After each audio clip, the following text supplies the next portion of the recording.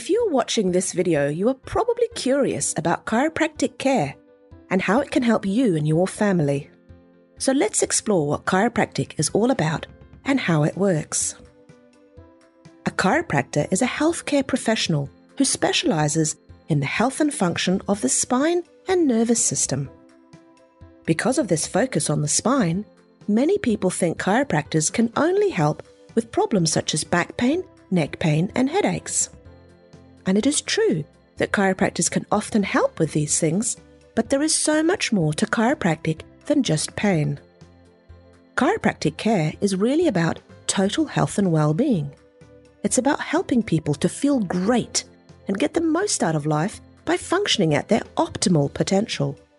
The spine is there to protect the spinal cord, which is part of the central nervous system. The spine is like a set of armor made up of segments, so that it can bend and move naturally with the body. A spinal segment consists of 2 vertebrae and the joints that connect them. There is a disc between each vertebra that acts as a cushion. Underneath that armor, a whole lot is happening. Messages travel from around the body, up the spinal cord, and into the brain. The brain processes those messages and sends replies back down the spinal cord to tell the body how to respond. The central nervous system is one big information highway, and it carries vital messages to every part of your body. Sometimes the wear and tear of everyday life can impact the spine and cause spinal segments to move in a way that is different to normal, in a dysfunctional way.